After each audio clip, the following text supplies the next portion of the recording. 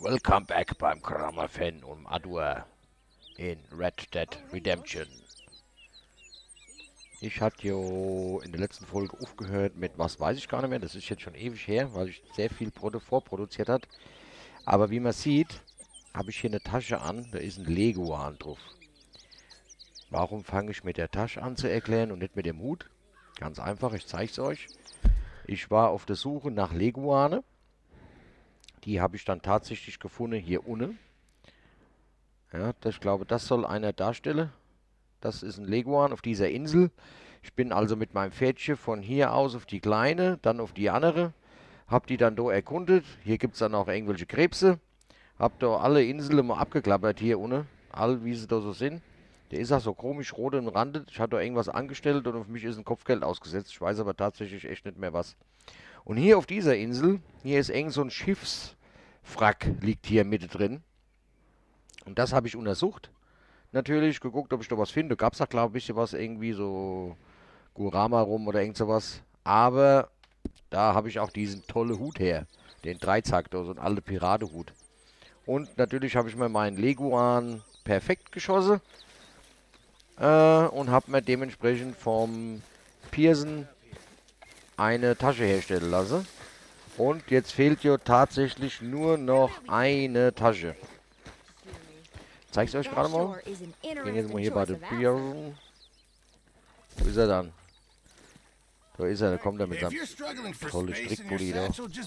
Ja, und ich habe jetzt ausgerüstet Tasche für Materialien. Die ganze Zeit hatte ich, glaube, Tasche für Zutaten mit dem Dachs da. Dachs, oder Waschbär, was war's? Dachspelz, genau. Und jetzt fehlt mir ja tatsächlich nur noch die Tasche für Ausrüstung. Und zwar ein Pantherfell. Perfekt brauche ich da dazu. Und ich war die ganze Zeit der Meinung, Puma. Puma, weiß ich, wo es die gibt. Aber Panther, kein Plan. Und jetzt habe ich mir aber gedacht, ich gehe jetzt erstmal bei die Abigail Roberts. Die hockt nämlich da hinten.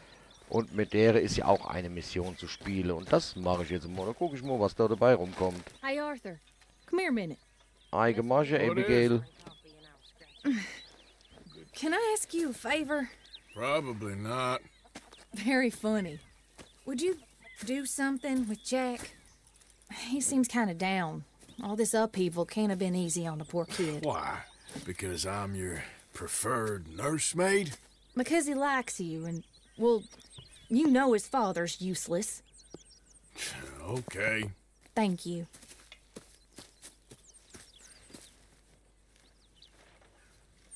So, begib dich zu Jack. Ich soll anscheinend mit dem kleinen Bub irgendwas unternehmen. Und Ewe stand als Beschreibung dabei Menschenfischer. Naja, hoffentlich kommt da jetzt nichts Böses bei rum, wenn ich mit dem Kind da unterwegs bin. Ey, das hört sich schon wieder alles so gar nicht so. Menschenfischer. Naja, warte mal, was dabei rumkommt. Jetzt muss ich mir erstmal den Kleinen mal suchen, wo der hier rumstreift. Ah, da ist er ja. What you up to? Playing, Anything fun? I guess. You want to come fishing with me? Fishing? Sure. You're... It's about time that you started to earn your keep. Okay, Good. Let's go get your pole then. Now, you do have a fishing pole, don't you? I sure do. Uncle Jose made me one. Good. Well, let's go get it then. Go catch us some fish. Yeah.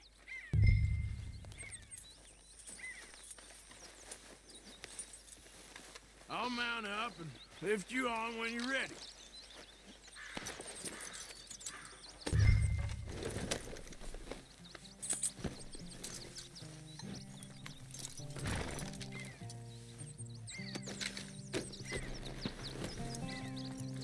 Jawohl. Sauber. Right. Let's go then. So, Kompendium aktualisiert. Ich denke mal, jetzt habe ich auch endlich eine Angelrunde, Shouldn't go too far from camp. wo ich Fische mit angeln kann. Endlich mal. Feeling better? Know you was a little sick. Oh, I'm fine. You're a brave kid. So, just like you. Well, I don't know about brave. I ain't much of a kid no more. Though your mama might disagree. Her and a few other women, I guess. What do you mean? I I'm just talking silly. Been a tough few weeks up in that snow. I like the snow. Yes, but not like that. When are we going back to the other camp? The one near Blackwater? Yeah. Well, we're not. This is our spot. For now, anyway.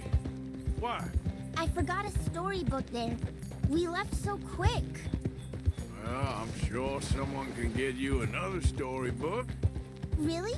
When? Well, we'll see. Got fish to catch. Jack hat Ein Penny Dreadful Buch gebeten. First. Okidoki. Ich glaube, ich habe sogar so eins an Bord, wenn ich mich nicht irre. Ich hatte schon mal irgendwo eins gefunden, meine ich. Sehe ich gleich, wenn ich absteige, sehe ich, ob ich es ihm schon geben kann. Looks as good a spot as any.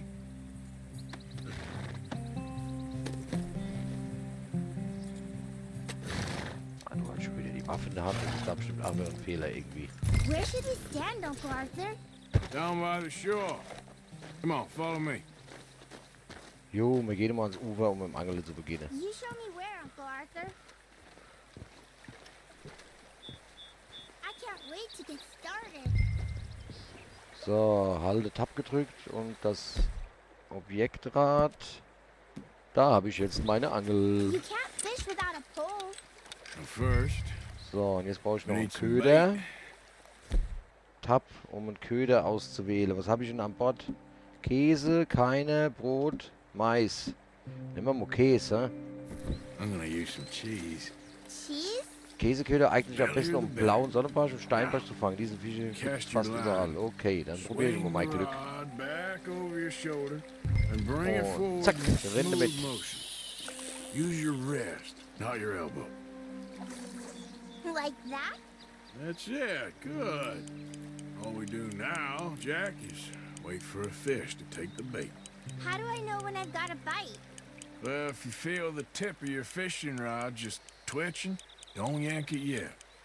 That just means one's nibbling. If you feel a hard tug, that's a fish going for the bait, so yank hard to hook it.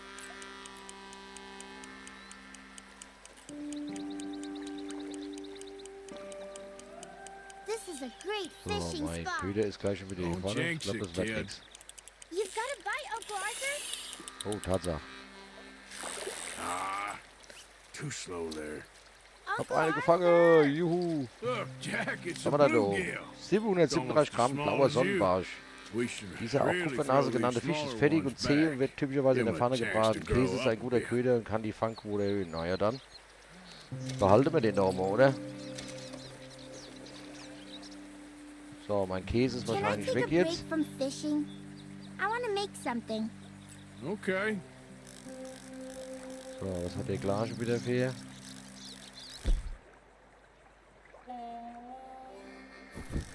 So, dann nehme ich mir noch mal ein Stückchen Käse und hau's noch mal in den I'm Fluss. gonna pick some of those red flowers. I'll be right back. Jo, geht um und Blume pflücke, ist mir recht. Ich gucke mal, dass ich hier noch so einen Fisch erwische. All right. Let's see what's biting there.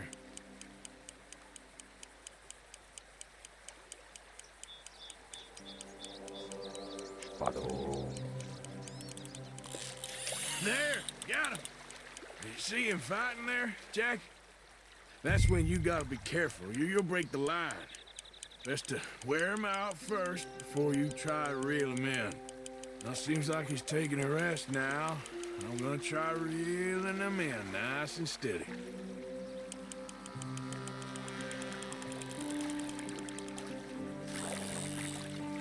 So, dann jetzt gefangen. Das sieht schon wieder ganz anders aus. Oh, this one's a redfin pickerel. Rotflosse Hecht, 623 Gramm. Der Hecht ist in Seen, Sümpfen und fließenden Gewässern heimisch. Er ist ein aggressiver Raubfisch. Daher ist Brot so gut wie jeder andere Köder. Sein Fleisch schmeckt sehr zart. Wow, okay. Den behalte ich mir natürlich auch immer. So, wo ist denn der Rotzlevel jetzt hier? Ich denke, der wollte Blumen fliegen. Fishing sure is Drücke boring, E im Uncle Käse, Arthur. Käse schnell am Hang oder Ja, halte Tab no. gedrückt und das Rad. Born as hell. Ja, But then, something happens. ich gehe mal weiter. You can Gucken, get was der food for macht. days, Really? if you're lucky. But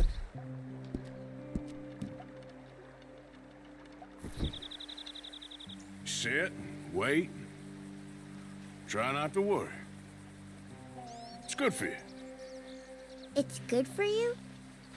I guess. Huh. Kehre zum Angelplatz Hey, zurück. look at this. And what? This Ach, necklace I made. Blümchenkit hat er Necklace. gemacht. Das ist aber For schön. Mama. Oh, für die Mama. What a fine young man. And in such complex circumstances. Arthur, isn't it? Arthur Morgan? Who are you? Yes, Arthur Morgan. Vanderlyn's most trusted associate. You've read the files. Typical case. Orphaned street kid seduced by that maniac's silver tongue and matures into a degenerate murderer. Agent Milton? Agent Ross. Pinkerton Detective Agency, seconded to the United States government. Uh-oh. Nice to finally meet. We know a lot about you. Do you? You're a wanted man, Mr. Morgan. There's $5,000 for your head alone. $5,000? For me? Can I turn myself in? We want Vanderlyn. Old Dutch. I haven't seen him for months. That's so.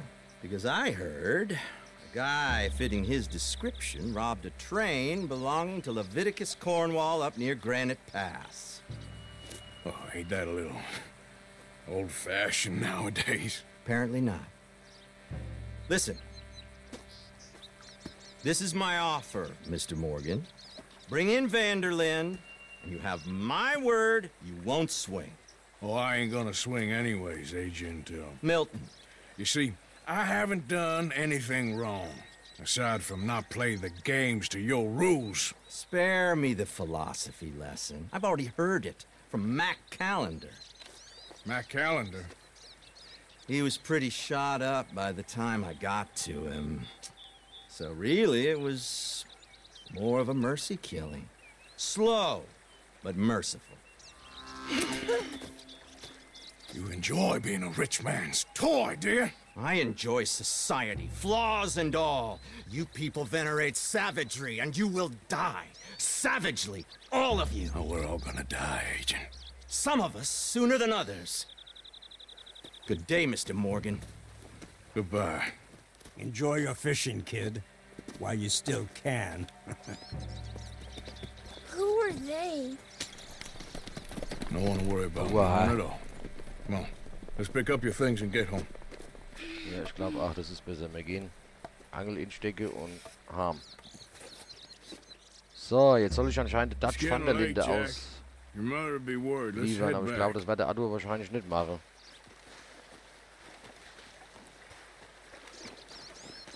Are you taking me back? Gehen wir davon aus, dass das hier nicht so sein wird. So, mein Junge, komm ran hier. Ich zieh dich wieder hoch auf mein Pferdchen. Ah, genau, erst die Angel wegstecke.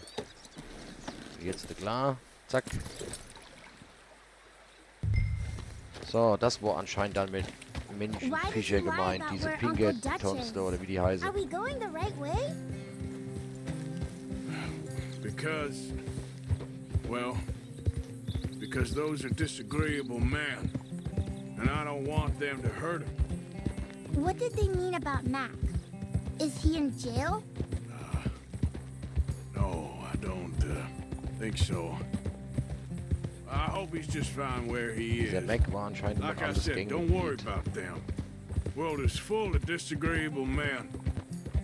That's why you got all of us. Protect you from folk like them. Now, how about that necklace you made? You still got it, right? Yeah, I got it. Good.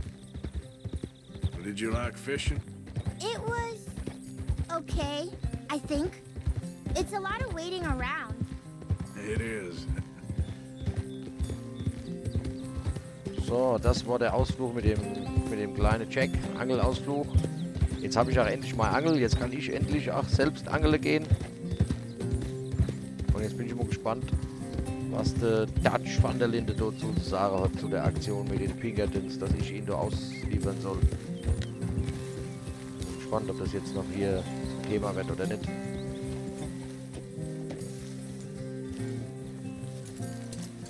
There you are. How you boys getting on?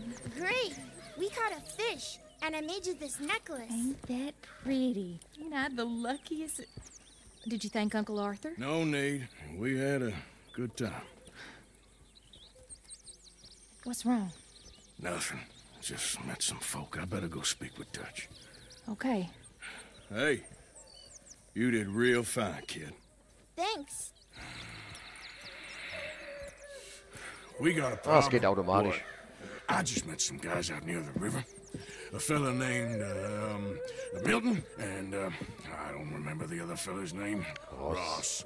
Milton and Ross. And they are employees of the Pinkerton Detective Agency. And they know about the train, and they know we're here. Were you followed back here? No, they know we're near here. And they want you, Dutch. They offered me my freedom in exchange, they did. Why didn't you take it? Very funny. Well, what do we do now?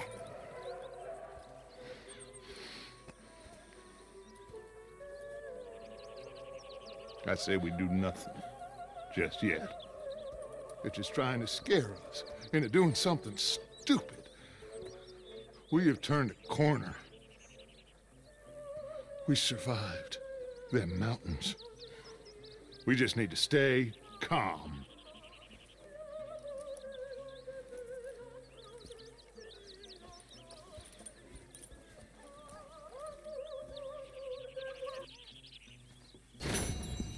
So, Mission abgeschlossen, Menschenfischer. Silbermedaille. Warum? Habe ich irgendwo vorbeigeschossen oder was? Schließ die Mission innerhalb von 7 Minuten und 20 Sekunden ab. Naja, fange nachdem du am Ufer angekommen bist, innerhalb von 1 Minute 30 einen Fisch. Habe ich geschafft. Naja, immer den Stress mit der Mission abschließen oder so hatte ich. Man kann sich doch mal Zeit lassen für den ganzen Spaß, oder? Na, egal. So, 11:30. Zu futtern gibt's nichts. Hier konnte man nur Domino spielen, gell? Ja. So you saw Pinkertons, did you? Ach, Saw, jetzt geht's met, noch weiter, okay? Got the full message. What did you think? I think we're in real trouble, but the only way out is forward. I know. That Blackwater business seems to have finished us. So, jetzt hat der andere mal irgendwas dazu gesagt. Jo. Also ich muss ja noch, wenn ich mich nicht irre, bei meinem Glücksspieler-Ding Five-Finger-Fillet spiele, oder wie das heißt. Das werde ich dann in Zukunft mal irgendwann angehen. Ja, das war die Mission mit der Abigail Roberts. Ich gucke jetzt nochmal schnell auf die Karte. Die ist weg. Was haben wir sonst noch an Missionen? Jack. Wo ist denn der jetzt? Muss ich jetzt nochmal bei den Kleinen, oder was? Verstehe ich nicht, warum ich nochmal bei denen muss. Der John Marston, wo ist denn der? Der ist in Valentine.